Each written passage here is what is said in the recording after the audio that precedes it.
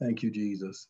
Thank you, Jesus. Thank you, Jesus. Again, I say thank you, Jesus. I am Bishop D.R. Hunt, and I greet you today in the mighty, in the matchless name of Jesus, declaring unto you that I am still in love with Jesus. He's the best thing that ever happened to me. He is the Lord of my life. My prayer today for you is that you're in love with Jesus, that Jesus is also your Lord. That would make Jesus be our Lord. Jesus is Lord.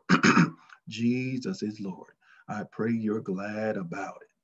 He is the absolute best thing that ever happened to me on today. But listen, I am so glad that he's given us this opportunity that we might be together again. The Bible said, come, let us reason together, saith the Lord. Though our sins be as scarlet, he'll make them as white as snow. That I come here today to reason with you that there is nobody like Jesus, that he is still the best thing, and he is still sweet, I know. If you were, I want to be as brief as the Holy Ghost would allow, that you know that this time and this season, what we're doing is we're trying to take it to the next level. And so therefore we have to be real on where we're at. You can't get to floor 3 if you're not real about being on floor 2, because you don't know where you need to move next. So we are being real and we're being transparent about where we are so that Jesus can work on us. We're putting those things in the way so he can fix them for us. And that's what we need here today. I want you, if you would, I want to be quick, brief as I can with this, and I encourage you all to not only to like and share, but listen, I want you to take some notes so that you can read this and meditate in your own, in your meditation time. You can go back over this because let God's word be true and every man a lie. And so that's where we want to be here today. If you would, open your Bibles. I'll be reading out of the King James Version, and let me get there myself. Open your Bibles. Old Testament, 2 Chronicles, chapter number 1. 2 Chronicles, chapter number 1, and I'll do. I'm going to throw some scriptures at you today, and I'm going to try to do a little bit of reading. I'll read quickly. Like I said again, you can go over it again later, but I'll read quickly. If you are taking notes, try to take note of the scripture. 2 Chronicles, chapter number 1, verse number 7 through verse number 12. The Bible reads.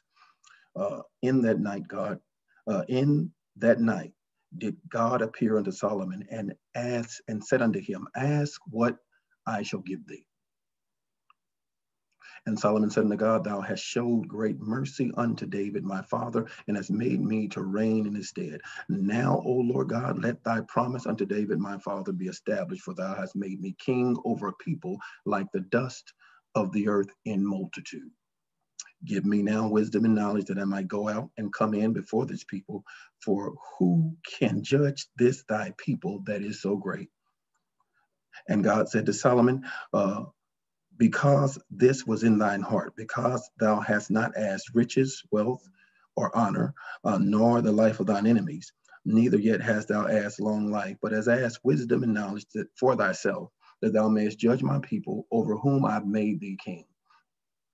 Wisdom and knowledge is granted unto thee, and I will give thee riches and wealth and honor, such as none of the kings have had that have been before thee, neither shall there any after thee have the like. Thank you, Jesus. And I want to talk about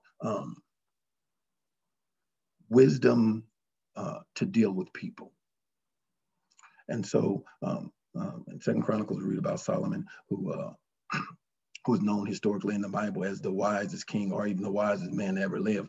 But Solomon here, when asking or petitioning God for the thing that he would need the most in order to be able to navigate, he said, what I don't want the money. I'm not looking for more gold. I'm not looking for you to destroy my enemies. I'm not looking for you to increase my kingdom. What I need is wisdom to be able to handle the people the right way.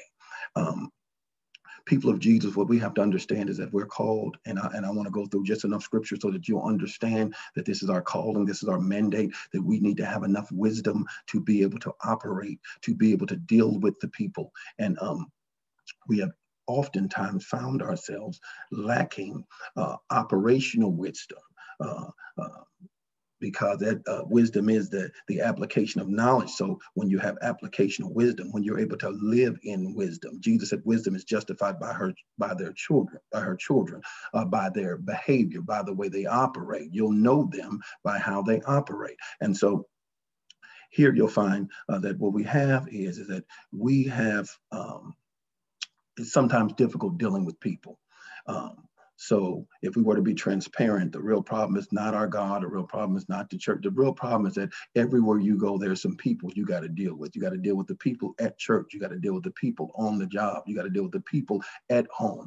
Everywhere you go, there's some people, and people bring difficulty because people calls for you to have to navigate through wisely, because people don't just do what you want or act how you want or simply comply with your wishes. And that's been the problem with ministry for so long. We have a problem with ministry. Here's what the problem with ministry is. I'm going to break it down for you. The problem is that we have a problem ministering to someone who we don't agree with. We have a problem with ministering with people who don't identify with the things that we identify with. And that's not what we're called to do. And so if our love is to be without dissimulation, if we're supposed to love like God has ordained us to love, if we're supposed to operate in Jesus' love, that means that we have to be able to love people who we don't agree with. We have to be able to love people who are difficult to deal with. And he understood, Solomon understood, I'm going to have to deal with some people sometimes, and it's going to be difficult for me. So I want to be real and transparent and tell you today that's a struggle. And so we want to deal with the struggle, because if we don't deal with the struggle, we can't get better. Sometimes even the ones who you say you love, they are difficult. It is hard dealing with people, handling people properly, because if they're mad, you want to get mad. If they're angry, you want to be angry. If they cussing, you might start cussing. And if they fighting, oh man, there's going to be a fight today. And so because we have these natural issues to deal with in the struggle that we have in dealing with people, we want to confront them head on. Go now to Matthew, Matthew, the 25th chapter. Now listen, on Matthew, the 25th chapter, I'm going to read first starting from verse 14 to verse 30. Like I said, I'll read it very quickly. Matthew, the 25th chapter, and I want to read verse 14 through 30. But then don't worry, because I'm coming back. Let's see.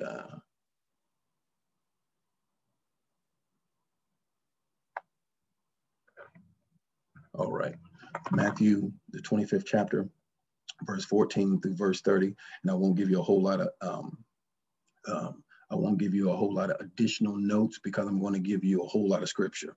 Matthew 25, verse 14 through 30. And listen, here the Bible reads, you'll notice that all these words I'm about to read, every single last word is in red. That means Jesus said. So Matthew 25, verses 14 through verse number 30. And Jesus said, for the kingdom of heaven is as a man traveling to a far country, who called his own servants and delivered unto them his goods. And unto one of them he gave 5 talents, and to another 2, and to another 1, to every man according to his several ability. He straightway took his journey. Then he that had received the 5 talents went and traded him with the same, and made them other 5 talents. And likewise he that had received the 2 talents, he also gained other 2. But he that received 1 went and digged in the earth and hid the Lord's money. After a long time, the Lord of those servants cometh and reckoneth with them. And so he that had received 5 talents came and brought other 5 talents, saying, Lord, thou deliverest unto me 5 talents. Behold, I have gained beside them 5 talents more. His Lord said unto him, well done, thou good and faithful servant. Thou hast been faithful over a few things. I will make thee rule over many things. Enter thou into the joy of thy Lord. He also that had received 2 talents came and said, Lord, thou hast delivered unto me 2 talents. Behold, I have gained thee other talents beside them. His Lord said unto him, well done, thou good, faithful servant. Thou hast been faithful over a few things. I will make thee ruler over many things. Enter thou into the joy of thy Lord. Verse 24, then he which had received 1 talent came and said, Lord, I knew that thou art a hard man, reaping where thou hast not sown, and gathering where thou hast not strawed. I was afraid, and I went and hid thy talent in the earth. Lo, there thou hast, that is thine. His Lord answered and said unto him, thou wicked and slothful servant, thou knewest that I reap where I sowed not, and gather where I have not strawed. Thou oughtest therefore to have put my money to the exchangers, and then at my coming I should have received mine own with usury. Take therefore the talent from him, and give it unto him which hath 10 talents. For unto every one that hath shall be given, and he shall have abundance. But from him that have not shall be taken away even that which he hath. I pray you're hearing right there. And cast ye the unprofitable servant into outer darkness. There shall be weeping and gnashing of teeth. Okay, thank you, Jesus. Now we read that all that, and Jesus says this is the parable. He said, I'm gonna tell you what the kingdom is like unto. It's like a man going to a journey and giving his servants talents according to their ability, and listen to what he asked for them to do. And I never really dug as deep into this parable as I did currently, but listen to this. The whole thing was they had to deal with the people. It wasn't about the talent. They already had the talent. The Lord gave it to them. They already received it. So when he reckoned with them, he didn't reckon, or he didn't have them to give an account of what he gave them. He had them to give an account of what they did with what he gave them and what their mission was. They were supposed to occupy. They were supposed to deal with the people. Literal dealing, literal exchanging. And the one who had 5 said, I took the 5 and I worked with it and I dealt with the people and now I have 10. The one who had 2 said, I took the 2 and I worked with it and now I have 4. But in order for them to do what the Lord had appointed them to do, they had to deal with the people. He said, I demanded usury. He even told the servant who had the 1 talent, why didn't you not take my money to the exchangers? You're supposed to exchange it with the people. You're supposed to handle it and deal with the people, but instead you dug it in the earth and gave me back the same thing I gave you. Slothful, unprofitable. This brings pause for me. This brings issue for me because we oftentimes think that we can do what the Lord has called us to do, what Jesus has appointed us to do, and not deal with people. My friend, you are sorely mistaken. You are absolutely wrong. Even though we already stated people are difficult, people can be hard and hard-headed. However, that is your assignment. And so he told them, here's what I do. According to your ability, I'm giving you these talents and I'm issuing you an assignment. Go out and deal with the people. He even told the servant who came with the same 1 talent that he gave him, he said, didn't you know I demand an increase? Didn't you know I demand usury? I didn't demand that you have the gift, hold the gift, and keep the gift, but I demanded that you use the gift. That's what he said. I demanded usury. 1 Peter 4:10, as every man hath received the gift, even so minister the same one to another as good stewards of the manifold grace of God. It's in the mandate. It's in the mandate. 1 Peter 4:10, it's in the mandate. We're called to do it. We're called to operate that way. It is an exchange. We're supposed to give you this good God that we have. We're supposed to put this Jesus on you, even though none of us qualify, even though none of us deserve it. And if we don't know how to operate with the Jesus that we have, to be able to operate in the presence of whatever you have, because greater is he that is in us than he that is in the world. So therefore, we have to be able to operate even in the presence of what seems to be not pleasant for you, what seems to be upsetting to you, bothersome to you.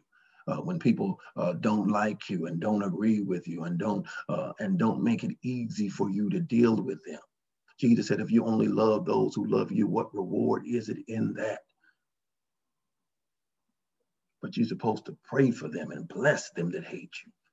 Do good to them that despitefully misuse you. I'm still in the Bible, y'all. I'm telling you that the reason that we have this so many issues is because we want to forget our basic principle of living.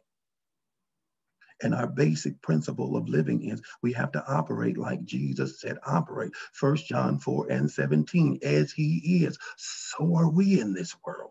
So if we don't operate when dealing with people with wisdom, you'll find that what we'll do is we'll continue to have excuse. You know the story about the Samaritan, the Good Samaritan. Here's what happened. There was a man, the Bible said, he fell amongst thieves, and there, falling amongst thieves, the priest passed him by, the Pharisee passed him by, the Levite passed him by, and here it is that this man who the Bible just called a Samaritan, a foreigner, and he sees the man and he's moved with compassion, and he binds up the man's wounds and put the man on his mule and takes the man to the inn and puts the man in the inn and then said, whatever he owes, I'll pay. Because when dealing with people, you find out something in that story that is critical.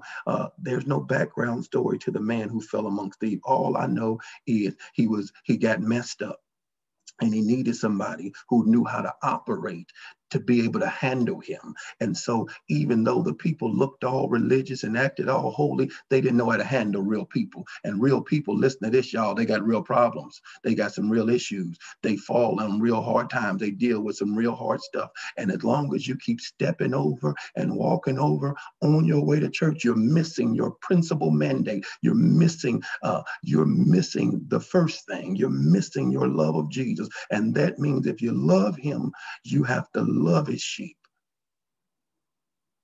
It's your mission. It's your job.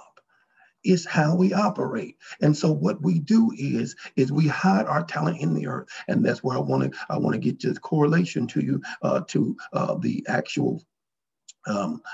actual physical thing that the servant with one talent did. And so he would have been the one who seen the man in need, but instead took his talent, or the grace that our God has given us, this grace of Jesus, the blood that covers you and keeps you from day to day. He took it and he hid it. So he act like he didn't even know him. On his way to church and act like he don't even know who Jesus is. Sitting in the pew singing with the choir and acting like he don't even know who Jesus is. And so that's what he did. And that's what we have to be mindful to guard ourselves against doing. Otherwise, we'll do the same thing. Otherwise, we'll operate the same way. Galatians 6:2, bear ye one of the burdens and so fulfill the law of Christ. It's how we're supposed to operate. But listen to this. Luke 9:23. If any man will come after me, let him deny himself, take up his cross daily, and follow me. That's what Jesus said. But the reason why we wanted to highlight Luke 9:23 is because it's daily. And so the man who had the one talent, he didn't just on the day the Lord asked for him to give an account of his usury. That's not the day he stopped operating and stopped dealing with people. He'd been doing it every day. And so if you're going to do what Jesus has called you to do, if you're going to operate and deal with people the way he said, with wisdom, you're going to have to be able to do it daily. So Jesus said, if any man come after me, let him deny himself. I know you got some problems and you got some issues, but our God is just greater. And let him deny himself, take up his cross, and follow after me. But listen to this, he has to take up his cross daily.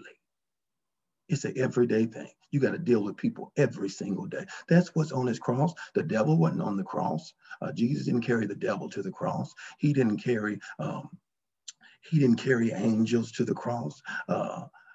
What he carried to the cross was the sins of the world. There was flesh on that cross. Oh, my Jesus.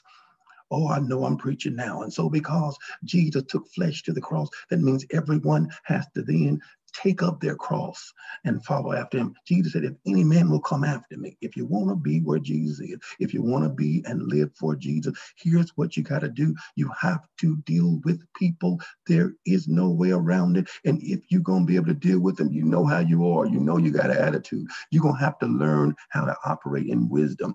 James said, if any man lack wisdom, let him ask of God, who give it to all men liberally, and refuses to take it back. So sometimes, I'm not saying that you know how to deal with everybody. Sometimes people just downright get on your nerves. But greater is he that's in us than he that's in the world. Jesus will give you the wisdom to learn how to operate with people. That's what Solomon said. I need the wisdom to know how to operate. And so the servant who had 5 talents, he was not operating in any greater grace than the servant who had 1 talent. He just said, listen, I'm going to take what Jesus gave me and I'm going to do what Jesus said. That's what I'm encouraging you to do today. We're trying to get to the next level. All I'm asking for you to do is this one thing. Take what Jesus gave you and do what Jesus said. That's it. Take what he gave you and do what he said. Jesus said, bear you one of the burden. The Bible said, bear you one of the burden and so fulfill the law of Christ. What is the law of Christ? The law of Christ is Jesus said, a new law I give unto you, that you love one another as I have loved you. This is the law of Christ. And so he said, when you bear one of the burdens, this is the same Paul writes to Galatians, Church of Galatians, tells them, if you see your brother overcoming a fault, you which is spiritual, restore such a one. And so now we know that if you bear one of the burdens, that's how you fulfill the law of Christ. That's how you operate in wisdom in dealing with people, because it's not for you to try to fix people or change people. You're just called to bear the weight of people. Jesus did not try to fix you while he bore your sins on the cross. Let me clarify. While you were yet in sin, in due time, Christ died for the ungodly. He had to bear the weight of you while you were still messed up. He had the bare weight of you while you weren't living right, talking right, praying right, or acting right, and Jesus still loved you. And Jesus said, if you're going to come after him, you got to operate the same way in dealing with people. You're going to have to love them and forbear them in order to be able to minister to them, and you can't help anybody who you don't love. And if we do operate that way, absent the love, then we become a sounding brass and tinkling cymbal. Paul said we ain't doing nothing but going through the motions. Jesus said, outside white sepulchres, inside dead man's bones. Oh, thank you, Jesus. Let me continue right here. And so, as we receive the gift, we're supposed to minister it as good stewards of the manifold grace of God. That's what we're called to operate in. That's what we're supposed to do. So listen to this, though. Let me go now to Matthew. I'm back in Matthew 25. I'm back in Matthew 25, and now I want to jump right back on right where we left off. And I want to start reading at verse 31. Verse 31. And I'll finish up the rest of that chapter very quickly. When the Son of Man shall come in his glory and all the holy angels with him, then shall he sit upon the throne of his glory. And before him shall be gathered all the nations, and he shall separate them one from another, as the shepherd divideth his sheep from the goats. Y'all hearing me right here? And he shall set the sheep on his right hand, but the goats on the left. And then shall the king say unto them on his right hand, come ye blessed of my Father, and inherit the kingdom prepared for you from the foundation of the world. For I was an hungered, and ye gave me meat. I was thirsty, and ye gave me drink. I was a stranger, and ye took me in. Naked, and ye clothed me. I was sick, and ye visited me. I was in prison, and ye came unto me. Then shall the righteous answer him, saying, Lord, when saw we thee at hungered and fed thee, or thirsty and gave thee drink? When saw we thee a stranger and took thee in, or naked and clothed thee? I'm in verse 39. Or when saw we thee sick or in prison and came unto thee? And then Jesus said in verse 40, and the king shall answer and say unto them, verily I say unto you, Inasmuch as ye have done it unto one of the least of these my brethren, ye have done it unto me. Then shall they say also unto him on the left hand, depart from me, ye cursed, in everlasting fire, prepare for the devil and his angels. For I was at hungered, and ye gave me no meat. I was thirsty, and ye gave me no drink. I was a stranger, and ye took me not in, naked, and ye clothed me not, sick, and in prison, and ye visited me not. Then shall they say, then shall they also answer him, saying, Lord, when saw we thee hungered, or thirst, or stranger, or naked, or sick, or in prison, and did not minister unto thee? Look at that right there. And did not minister unto thee. And then shall he answer them, saying, verily I say unto you, inasmuch as ye done it unto one of the least of these, ye did it not to me. And these shall go away into everlasting punishment, but the righteous into life eternal.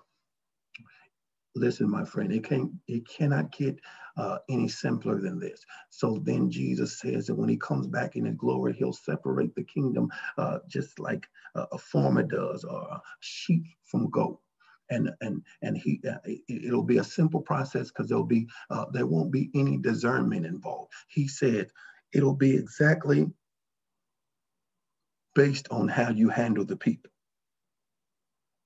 The whole thing is based on how you dealt with the people. He said, I was hungry and you clothed me. I was naked. I'm naked and you clothed me, hungry and you fed me. He said all these things. And they said, Jesus, when did we do these things? And he said, so much you done it to the least of these, you done it also to me.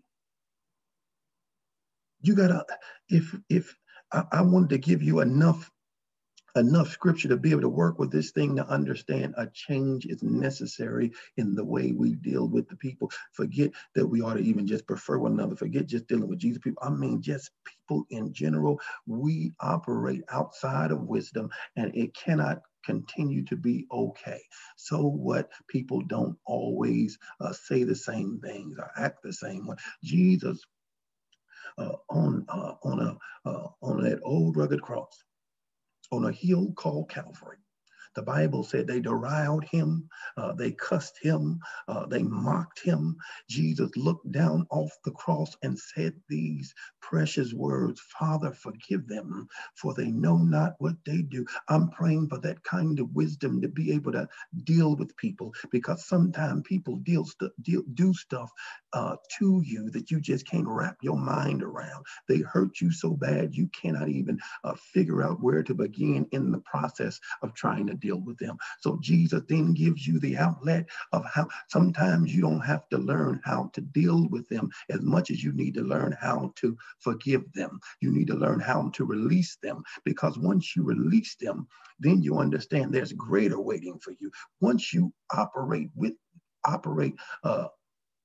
dealing with them in wisdom, that's when things change. Because on the other side of the cross, listen to this, y'all, is the glory. All right, so now here's what you got to know. So if it is that if it's that simple, if that's really what we're talking about, I mean, if it's that simple, and all we had to do, all we got to do is operate with the people in wisdom. That seems like what what I'm trying to get at is, if it's so easy, why aren't we doing it? I'll tell you why. Because the spirit indeed is willing, but the flesh is weak.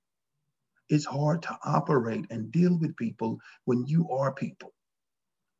Meaning you got feelings, you got emotions, you got all kind of other stuff that makes it hard to deal with people. Sometimes people say things and it pulls you in a certain way. And it makes you mad and makes you upset. But I'm asking you that in order for you to really be able to deal with people, in order to really follow after Jesus, you have to put on the Lord Jesus Christ. That's what it means. You got to put him on and make not provision for the flesh to fulfill the lust thereof. That means you are still going to be you, but greater is he that is in you than he that's in the world. It's not going to be a change that happens that you never going to be who you are. You are who you are, but you have to, in order to follow after Jesus, you have to deny yourself.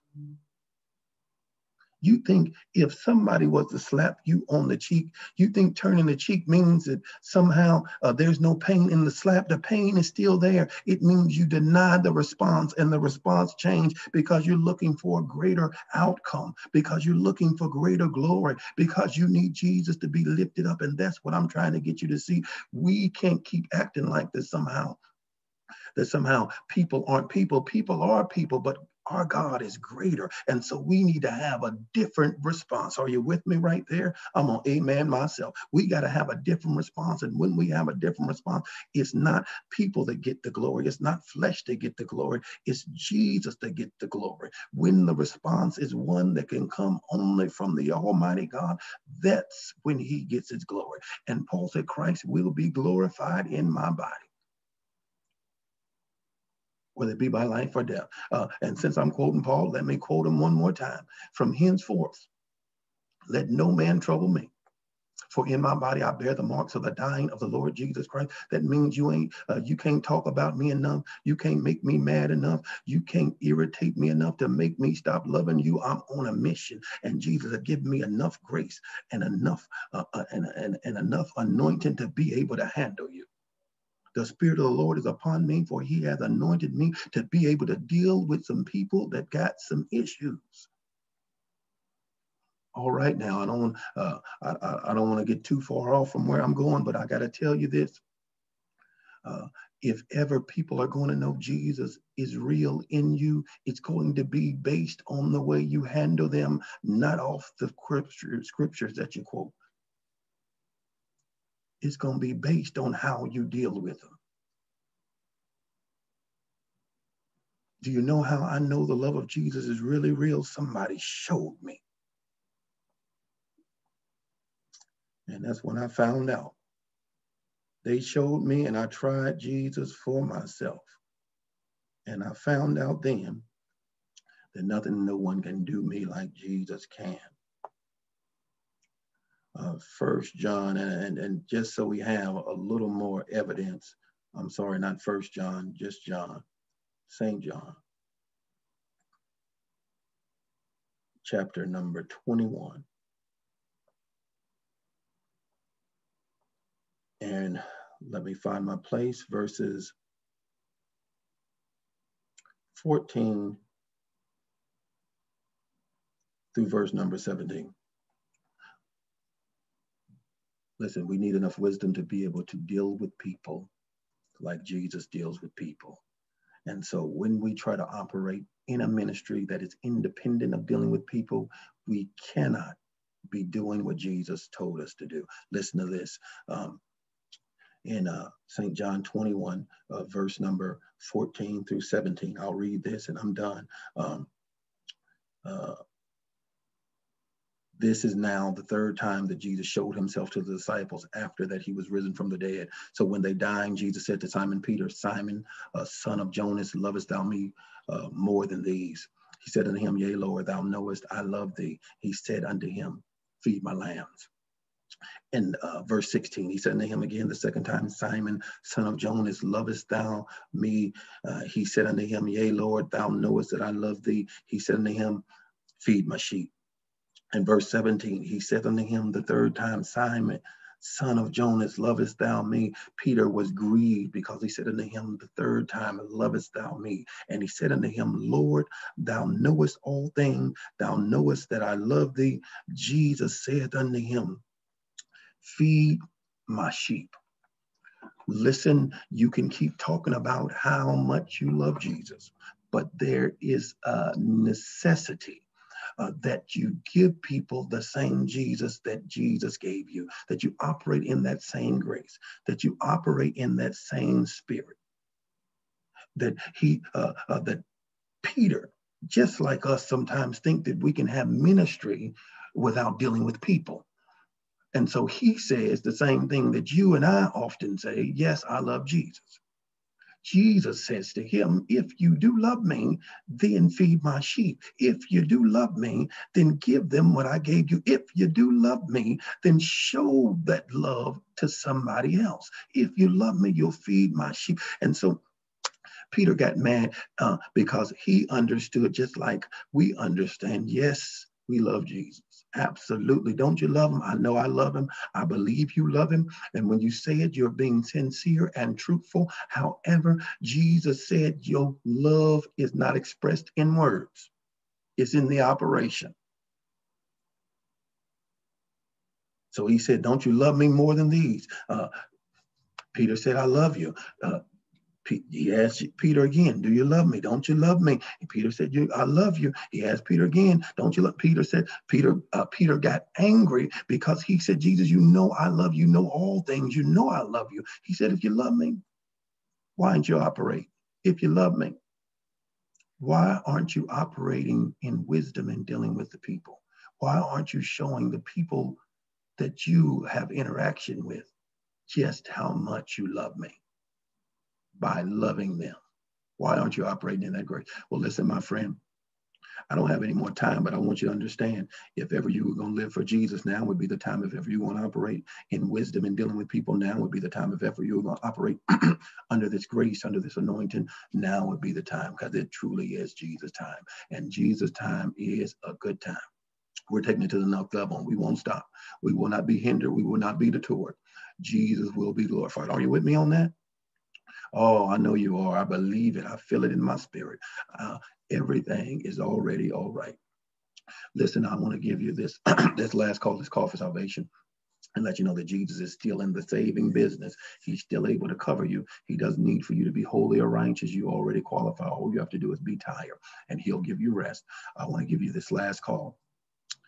This call for salvation, confess to you that Jesus did come down in the flesh over 2,000 years ago. He suffered, bled, died on the cross. He went down the grave, stayed there 3 days and 3 nights. On the third day, Jesus rose again with all power in heaven and in earth. If you believe that with all of your heart, repent of your sins, confess with your mouth that Jesus, he did rise again, you shall be saved. The Bible said, repent and be baptized in the name of Jesus Christ for the remission of your sin, that you shall receive the gift of the Holy Ghost. If ever you needed Jesus, you need him right now. The door of salvation is open unto you.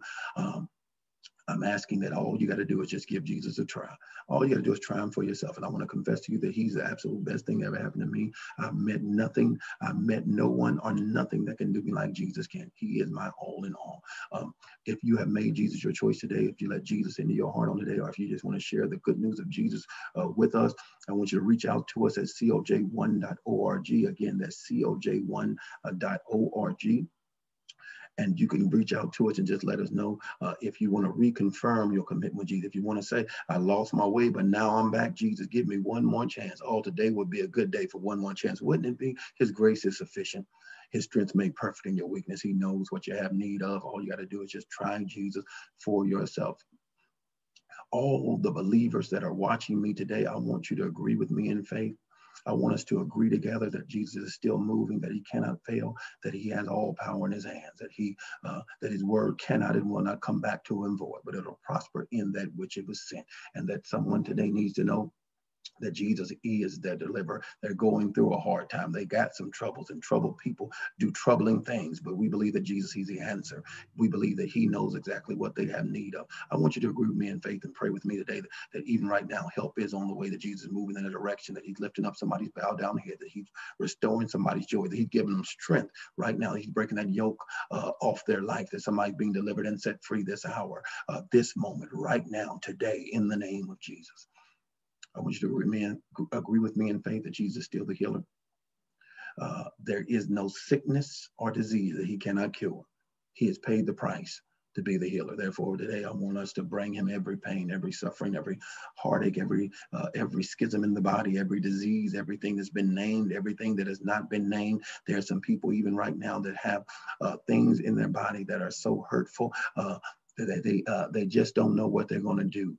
But we believe that Jesus, he is the balm, that he's the cure, that he's the answer. That even right now we plead the blood of Jesus over every sickness, infirmity, and pain. We believe that right now somebody body is conforming to his will, that somebody body is reforming to his word, that somebody's being healed, that somebody's being made whole, that somebody's getting out of their bed of affliction. They're getting off of that emergency room table. They're getting off of that operating table, and they're being made whole today, right now, in the name of Jesus. I want you to believe with me that his arms are not shortened, that he cannot save, that Jesus can save anybody, that he specializes in those things which we call impossible, and he can do what no other power is able to do. There's someone today who need Jesus right now. They're not looking for him, but they need him. I want you to believe with me today for visitation that even right now, that he's showing up in somebody's life. He's showing up in somebody's circumstance. They're having visitation with our Lord and Savior, Jesus Christ. They're being baptized in the blood of the Lamb. Their sins are being washed. Their transgressions are being forgiven. Their iniquities are being blotted out. They're putting Jesus on right now. They're falling in love with Jesus. They're declaring that Jesus, he's the best thing that ever happened in my life. If you believe me today that Jesus is healing and he's saving and he's delivering and he's doing it right now, I want you just to shout wherever you are. Thank you, Jesus. Thank you, Jesus. He's been so good to me. I believe and I pray that he's also been good to you. If you were, it is giving time. If it is that you have a heart to give, now would be the time. Jesus' time is a good time. I want to encourage you to not give grudgingly, nor in necessity, for God loveth a cheerful giver. As you purpose and as a man purpose in his heart, so let him give. And I'm asking that you might find it in your heart to give according as is pleasing unto our God. And so if you were and you're able to give, and you're able to give electronically, you can go over to coj1.org. There you'll find access and avenues for you to be able to give electronically. That's coj1.org, and you will be able to access electronically giving that way. If you would like to give traditionally, you can mail in your offering if you so choose to do so at 2356 North Station Street in Indianapolis, Indiana 46218. Again, that address is 2356 North Station Street 46218, Indianapolis, Indiana. If you would like to have us to make accommodations that we might receive the offering from you that is in your heart to give, then if you would reach out to us again at coj1.org, coj1.org, and there we can make accommodations for you. Just if you reach out to me, I promise I will reach back out to you. And I thank Jesus for just this grace that he's given us, that he might have one more chance and one more day just to be here together. Those of you who know, we also are pressing toward the mark. We're reaching out. This is our giving season. We're planting seed even right now. I'm asking all, and I know that a lot of you have participated, and I thank Jesus for you. Those who have participated, those who are planning on participating, those who are praying about participating, I thank Jesus for you. Remember, you are helping to make it happen. Jesus is so very good to us. But listen, if you have a heart to do so, I'm asking that each one of you that is able give $1,000 or the best that you can. I'm asking that you prayerfully consider doing so. And I'm not even asking that you just do it, pray about it, because I know who my God is and I know what he's able to do, and he has not failed me yet. And so prayerfully consider giving that offering and joining in with us on this mission that we might do what Jesus has purposed for us to do. And I believe that in all things he will be glorified. Also, soon and very soon, I want to get together with you in person. We're moving toward that. I'm working some things. And so if you have not liked, shared, or if you have not subscribed, please subscribe so that we can have your information. Therefore, I can reach out to you and let you know when something moves quickly, so you will be in the know and not outside of the know. And so I thank Jesus for that. I want you to know that this Jesus has been such a blessing to that whatever it is that you've been going through, whatever it is that you feel like is trying to destroy you, I want you to know that you have survived because of his grace and his mercy. Jesus has been good to you. Jesus has been good to you. I love you in Jesus' name, but Jesus, he loves you best. And remember, you don't have to worry about tomorrow because Jesus is with you today. I'm praying that even on today, that Jesus cover you in all things, keep you through everything, and bless you like you've never been blessed before. I know he's already doing it. I know he's more than able. Jesus is good. Jesus is good. Yes, he is. You have a beautiful day in Jesus.